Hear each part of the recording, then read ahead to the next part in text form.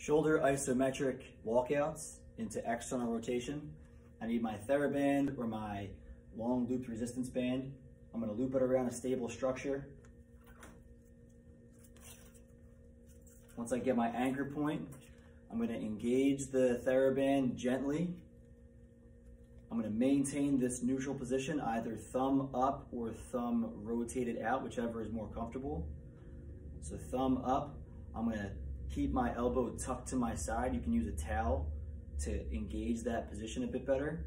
I'm going to sidestep until I can't hold this posture anymore. And then once I get to that point, I'm going to hold 1, 2, 3, 4, 5, whatever the prescribed recommended holds are. And then I go back to this slightly taut resting position here. That'd be 1 repetition. So again, I'm engaged here. I'm pinned at my elbow. I'm maintaining a good neutral and retracted scapula. And I'm sidestepping until I can't quite hold that position anymore.